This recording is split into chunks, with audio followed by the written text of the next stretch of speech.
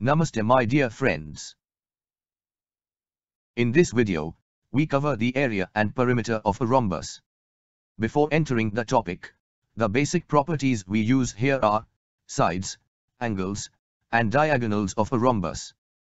And, to prove the area of rhombus we use the area of triangle. According to the figure A, B, C, D is a rhombus.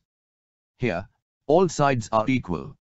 That is, the line segment AB, BC, CD, and DA are equal. This property helps to prove the perimeter of the rhombus. Opposite angles are equal. That is, the angle A is equal to angle C, and angle B is equal to angle D. Diagonals are dissimilar. That is, the line segment A, C, is not equal to the line segment B, D. But, the diagonals are perpendicular and bisect each other.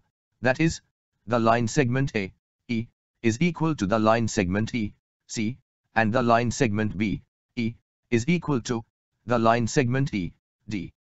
To prove the area of rhombus, we use either 4 right-angled triangles, or 2 acute-angled triangles.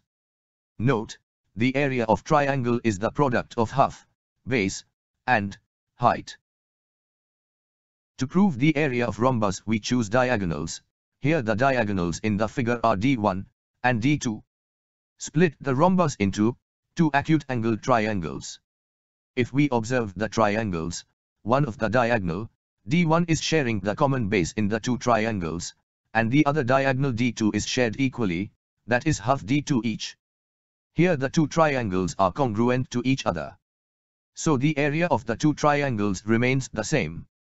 We substitute the value of base and height in the formula, that is B and H. If we simplify the statement, we get the product of the quarter and the product of D1 and D2. This is the area of one triangle. As early, we discussed the 2 triangles are congruent. So the area of rhombus is equal to the sum of the 2 triangles. That is, the sum of quarter D1 D2 and quarter D1 D2 is equal to half D1 D2. So, the area of rhombus is the product of half and the product of the 2 diagonals. According to figure A, B, C, D is a rhombus.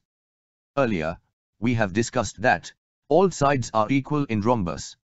Let us take each side is A. Here, A is a variable. As we know, perimeter means the sum of all sides.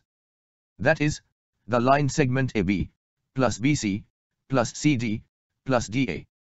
It can be written as A plus A plus A plus A. Here, A is repeated 4 times. So we can write it as 4 times A. Area of rhombus is the product of half D1, D2. If each side of a rhombus is A, then the perimeter of the rhombus is 4 times A. If you want more information about the content or anything related to the subject, please refer to the blogger and clarify your doubts. Thank you for watching the video, friends.